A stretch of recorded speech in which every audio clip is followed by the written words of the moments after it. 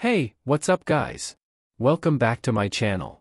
In this video, I'm going to show you how to turn off your active status on Instagram, so you can browse the app without letting anyone know when you're online.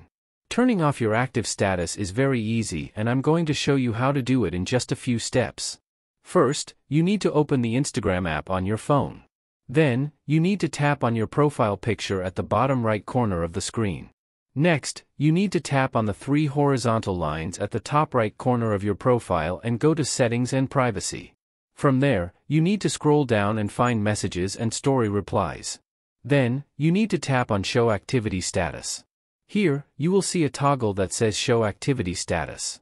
If it's blue, it means that your active status is on and people can see when you're online or when you were last active. To turn it off, you just need to slide the toggle to the left and make it gray. And that's it.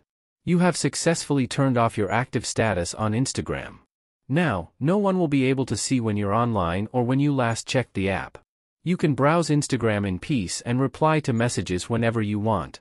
But keep in mind that if you turn off your active status, you also won't be able to see the status of other accounts. So, if you want to know when someone is online or when they were last active, you will need to turn your active status back on. And that's how you turn off your active status on Instagram. I hope you found this video helpful and informative. If you have any questions or suggestions, leave them in the comments below.